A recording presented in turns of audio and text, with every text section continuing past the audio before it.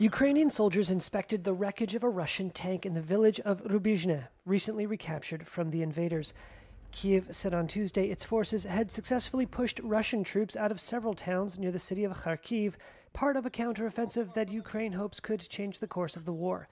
One Ukrainian soldier here boasted his team could keep delivering these sorts of results. The weapons are helping us a lot, the anti-tank ones. I wish the state would supply us with them more frequently.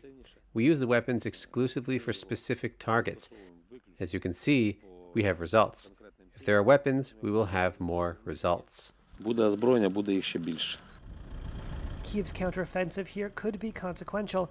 Ukrainian forces are moving into striking distance of the supply lines supporting Russia's main attack force in the south, where Moscow has focused on encircling and capturing the Donbas region.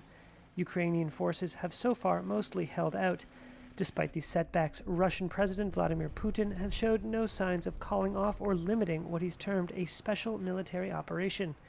U.S. Director of National Intelligence Avril Haines said on Tuesday she believes Russia still plans for a long war. We assess President Putin is preparing for a prolonged conflict in Ukraine, during which he still intends to achieve goals beyond the Donbas. The uncertain nature of the battle, which is developing into a war of attrition, combined with the reality that Putin faces a mismatch between his ambitions and Russia's current conventional military capabilities, likely means the next few months could see us moving along a more unpredictable and potentially escalatory trajectory.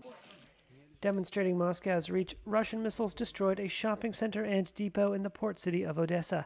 The Ukrainian military said one person was killed and 5 were injured.